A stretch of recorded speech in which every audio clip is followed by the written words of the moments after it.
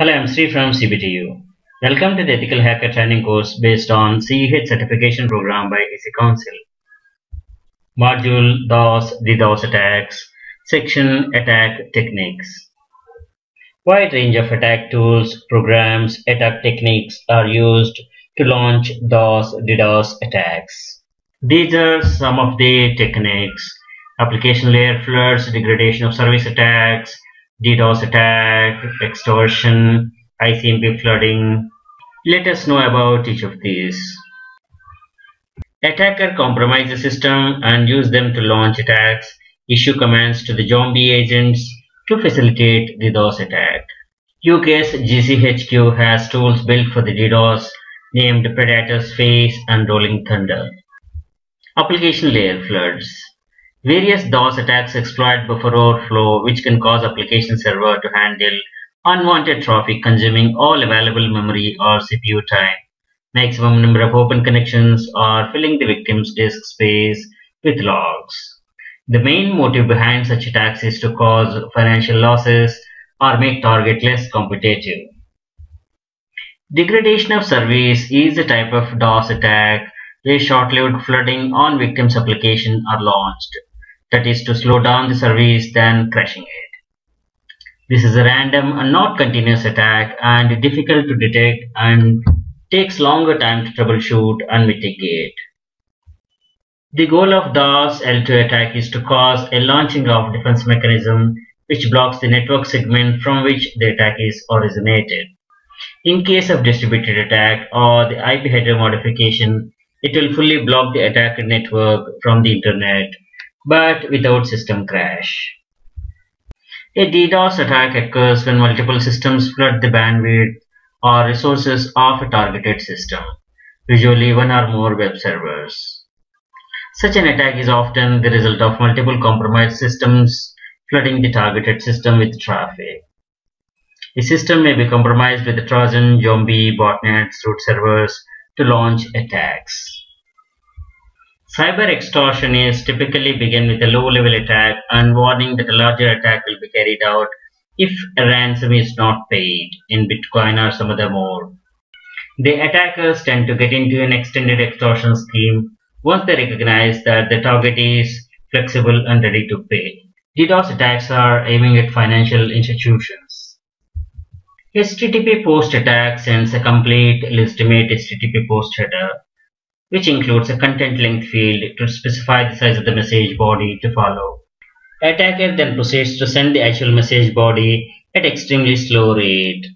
Due to this entire message being correct and complete, the target server will attempt to obey the content length field in the header and wait for the entire body of the message to be transmitted, which can take very long time. The attacker establishes hundreds and thousands of such slow connections, making legitimate connections impossible until all data has been sent. OWASP, an open source web application security project, has released a testing tool to test the security of servers against this type of attacks. ICMP flooding is the most common type of attack. A Smurf attack relies on misconfigured network devices that allow packets to be sent to all computer hosts on a particular network via the broadcast address of the network, rather than a specific machine. The attacker will send large number of IP packets with the source address faked to appear to be the address of the victim. The network's bandwidth is quickly used up, preventing legitimate packets from getting through to their destination. Ping flood is based on sending the victim an overwhelming number of ping packets. Ping of death is based on sending the victim a malformed ping packet, which will lead to a system crash on a vulnerable system. The Black Nurse attack is an example of attack taking advantage of required destination port unreachable ICMP packets. A nuke is an old DOS attack consisting of fragmented or invalid ICMP packets sent to the target. This is achieved by using a modified ping utility to repeatedly send this corrupt data, thus slowing down the affected computer until it comes to a complete stop. Example with nuke. Attackers have found a way to exploit number of bugs in peer-to-peer servers to initiate DDoS attacks. With peer-to-peer, the attacker acts as a puppet master, instructing clients of P2P file sharing hubs to disconnect from their P2P network and to connect to the malicious victim website instead. PDoS, Permanent DOS Attack, also known as flashing. This damages the system so badly that it requires a replacement or installation of hardware. The attacker uses vulnerabilities in the victim's network devices like routers, switches, firewalls, firmware to replace with a corrupted image, making the device useless. PDoS is a pure hardware targeted attack which is much faster and requires fewer resources than using a botnet or a root server in a DOS attack. Flashdance is a tool created by the Rich Smith, an employee of HP's System Security Lab, to detect and demonstrate PDoS vulnerabilities. A DDoS attack sending forged requests to a very large number of systems that will reply to the request. Using IP address spoofing, the source address is set to that of the targeted victim. Thereby, all the replies will flood the target. ICMP echo requests are reflected attacks as flooding hosts send echo requests to the broadcast address of the misconfigured networks, thereby enticing hosts to send echo reply packets to the victim. Amplification attacks are used to magnify the bandwidth that is sent to a victim. This is done through publicly accessible DNS servers that are used to cause congestion on the target system using DNS response traffic. US assert have observed that different services implies in different amplification factors. Rudy attack targets web applications by starvation of available sessions on the web server.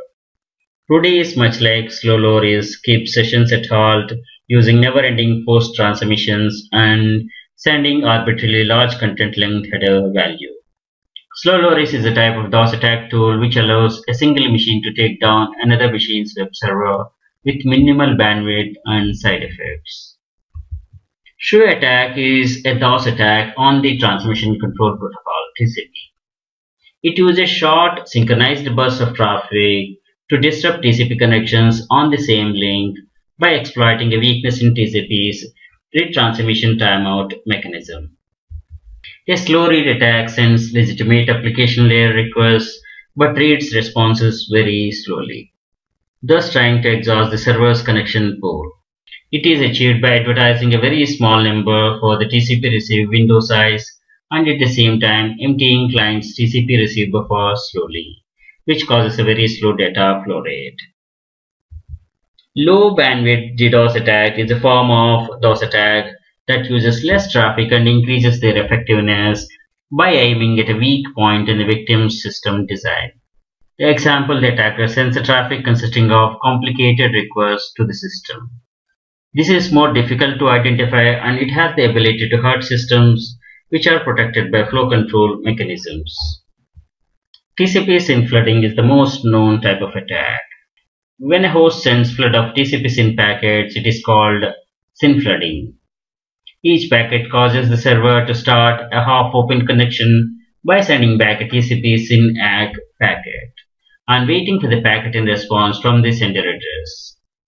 Sender will never respond and half-open connections saturate the number of available connections the server can make. By this, the legitimate requests are not responded until the attack ends. A teardrop attack involves sending mangled IP fragments with overlapping oversized payloads to the target machine.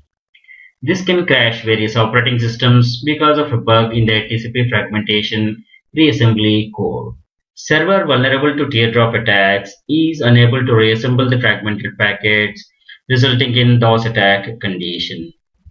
Voice over IP has made abusive origination of large numbers of telephone voice calls, which are inexpensive and readily automated, while permitting call origins to be misrepresented through the caller ID spoofing.